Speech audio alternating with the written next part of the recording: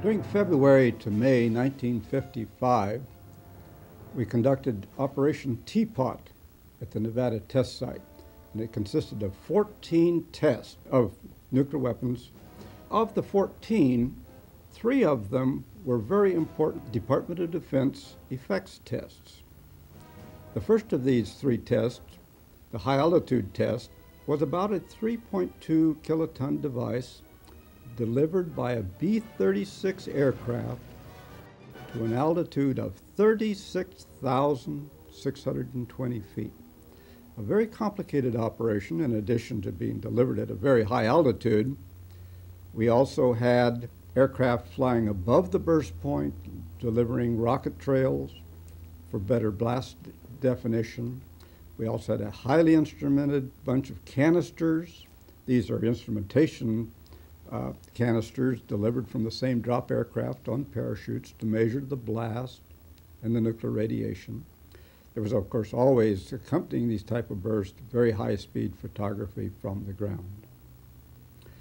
Very important to discover whether there was very much of a change in the partition of energy with altitude, and that's what this shot was all about, to see if the blast and the thermal was changing very much with altitude of burst. Important, of course, for applications to air defense.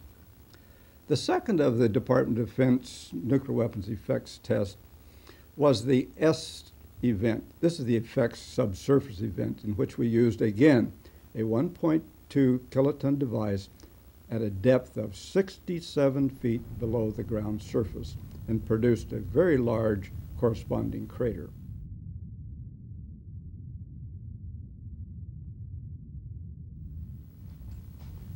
A third Department of Defense test on Operation Teapot in the spring of 1955 was the military effects test called MET, which was a 22 kiloton device on top of a 400-foot tower.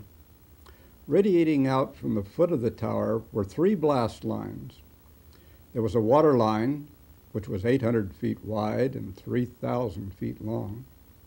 And there was an asphalt line going in another direction with about the same dimensions. And the third line was the ordinary desert line. Now, these different blast lines were to try to define blast formation over different soil conditions. And of course, over the water line, you did not expect there to be very much of a perturbation of the blast, say due to the thermal interaction with the ground. You expected the asphalt line to have a lot of thermal effects on the blast, but would not be dust loaded, as you would find on the desert line. Now, damage was just about that way. We had very small damage on the water line, more and more damage on the asphalt line, and severe damage on the dirt line.